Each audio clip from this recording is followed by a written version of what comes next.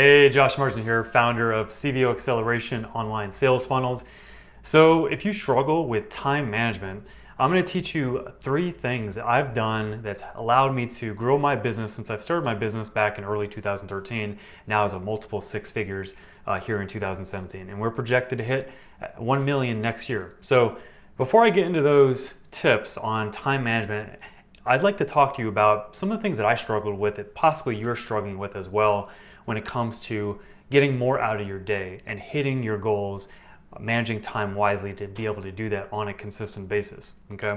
So I know that when I was back in 2013, 2014, I was wearing a lot of hats and I was struggling at times to find time to spend on my business and grow my business. I run a service-based company, and at the time, the service that I was selling really depended a lot on me and the work that I was doing for companies. And because of that, I was pulled in multiple directions. I was wearing hats all the time as I'm trying to make sure that we're providing quality service for our customers, that I'm there for my customers, I'm making my calls, I'm taking care of emergencies when they come up, I'm getting work done that needs to get done for customers on a timely manner. And then at the same time, I also am worried about my own company. I want to be able to spend time on putting marketing funnels in place, doing social media, putting systems in place in my business as well, so this way I can scale and grow.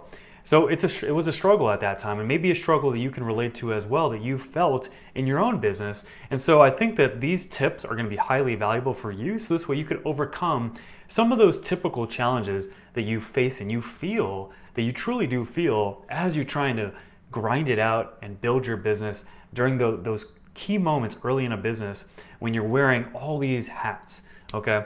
So back in 2014, when I was really feeling these pains that you're probably feeling as well, I turned to content, I turned to experts, I turned to people that I felt like could really teach me on how to structure my day properly, how to get more out of my day, how to be more productive. And I found blogs, podcasts, books, and I'm gonna talk about one specific book that really made an impact on me back in 2014, when I was, again, at that point, feeling those pains that you're probably feeling as well.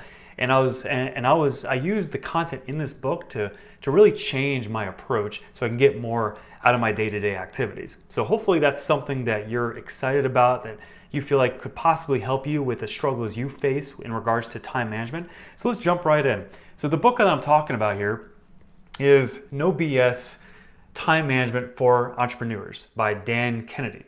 So this book, awesome book, highly recommend it. And Dan Kennedy, all his books are actually pretty solid as well. I've read several of them. This book, though, really relates to time management and some of the struggles that I felt back in 2014, and you're probably feeling right now as well. So there were three big takeaways that I'm going to share with you that I hope would provide a ton of value for you going through this video. So for one, really understanding the value of your time. And especially if you are a service-based business owner. Because if you're a service-based business owner, on some level, you're selling your own time. And you really have to respect the value of your time as you get drawn into different activities day to day. And you really want to think about that for a sec. Put a value on your time. What is your time worth? And if you get sucked into responsibilities, activities that don't necessarily match the value of your time, then you probably shouldn't be doing them. And if you have to get that stuff done, then those are responsibilities that I would highly recommend that you delegate, whether it's to a team member or whether it's to a third party. Or you even put it to the side and get back to it later. So this way you really focus your time on high value activities that are going to help you maximize your day-to-day productivity. And here's an equation that I actually learned recently that I'm going to share with you that is an equation that's really powerful. So I want you to think about what your goal is for the quarter. And as far as a monetary goal, what is your revenue goal? And divide that by the amount of working days that you see for yourself during the quarter. So, take out weekdays, take out vacation days. That should be the total amount of days that you have to work throughout the quarter.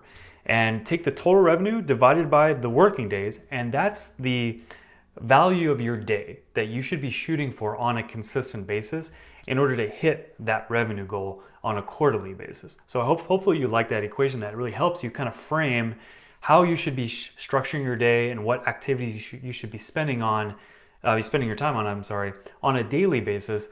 So this way you're achieving your revenue goal and you're maximizing your daily productivity.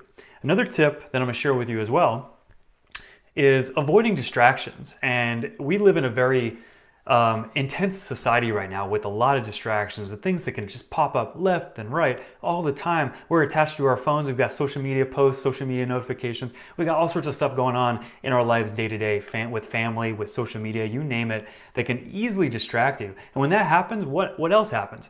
Your productivity goes down. And so you have to control those distractions. You really have to focus.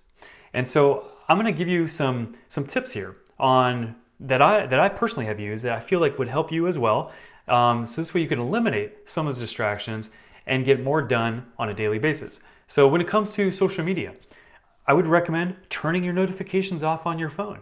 You know, you don't need to see notifications on Twitter, on Facebook, on Instagram, or any other social media platform out there. You can get back to those later, right? Same with email, same thing. Any notifications that you receive that isn't critical, turn those off and get back to them late, and basically check those apps later at a time that works best for your schedule. So this way you can focus your time on high value activities, okay? Another thing too is you can also block off when you're gonna check your email. When emails are coming in left and right, and again, notifications coming up on your desktop, you get distracted, you see it. This thing called context switching happens where you could be working on something, but then you see an email pop up at the top right of your screen. You're like, oh wait, what is this? And you go to it. And then you try to go back to the project you were just working on. And then you got to get yourself back on track. And your mind is just all over the place at that point. Avoid that. Don't do that. Instead, turn off your email notifications, block off time throughout your day, maybe 2 or 3 times throughout the day, when you check your email. I highly recommend that. It's done wonders for me since I've been doing that for the past few years in regards to staying focused on high productivity activities so I can get the most productivity out of my day-to-day operations. Besides that, I'm also going to give you another tip here too. So if you're using Google Chrome, install this plugin called Newsfeed Eradicator. Google, for that, and install it into your Chrome browser. So this way, when you go to Facebook, you don't see that newsfeed. You don't get distracted by it. That helps as well. As a small little tip there. Finally, to add to this, in the book, they talk about, this is probably the most humorous thing in the book that I'm going to share with you. They talk about time vampires. Now, what are time vampires? They're those people that suck up your time and take you away from what you should be focused on, what you should be working on. So day to day, think about the people that approach you and try to keep conversations to a minimum. Try not to get sucked into conversations. Say no if you need to, sometimes politely, of course. So this way, again, you can kind of avoid some of those time drains and you could really focus on your day-to-day activities, again, so you can get your productivity up. Besides that, I also recommend approaching your schedule differently. Now, what I mean by that is really plan your day-to-day. Spend 30 to 60 minutes in the morning and look at your calendar, see what your priorities are for that day, and block off, when you're going to work on specific projects, when you're going to meet with team members, when you're going to meet with customers. Even have themes for each day throughout your work week. I highly recommend that as well. That's been incredible for me and has really helped to increase my productivity. Also, when you're approaching meetings, keep them focused. Meetings can get out of hand if you don't, okay? When you get on a meeting with your team, if you have one, or even with a customer, say the agenda and then ask, the people in there, is there anything related to these topics that you'd like to talk about as well? And then stay true to that. Don't go off on a tangent too long. Really stay focused on keeping that agenda at the forefront of the meeting, whether it's with a customer or whether it's with your team. So I hope that you have appreciated these tips. They've been incredible for me, and I know that they could really make an impact on your day-to-day productivity, especially if you've been struggling to get more done and you're getting sucked into all sorts of different things day in, day out, and you're just sick of it and you know that it's impacting your daily productivity. Stop. Implement these tips, and I guarantee you that you'll see your productivity go up.